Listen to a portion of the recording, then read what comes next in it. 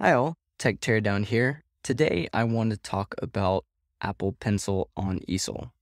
So it had me thinking the other day when I was playing around with Easel, using the pen tool down here just with my trackpad. It's really hard to draw what you want to draw with this particular tool. It never works really well, I feel like, when you're just trying to draw something on the trackpad. So it had me wondering, can I use the Apple Pencil on Easel? The answer is a resounding yes. Let me show you how. So the first thing that we need to do is get an iPad that's of course compatible with Apple Pencil. And what you can do is go to your control center. So once I'm up here in the control center, I can actually go to the display section and you can see here that I can connect it to an iPad. Once I've connected it to the iPad, I can choose either option to mirror or use it as a separate display. I'm using it to mirror right now.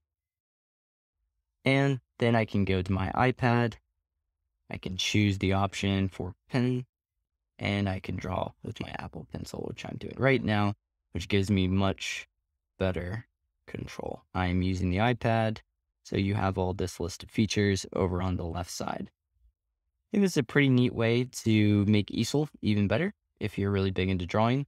If taking notes with the handwriting tool is really important to you and doing it in Easel, you can totally do it. Thanks for watching. If you like this video, please go ahead and hit subscribe. Let me know in the comments what you think, and thanks for watching.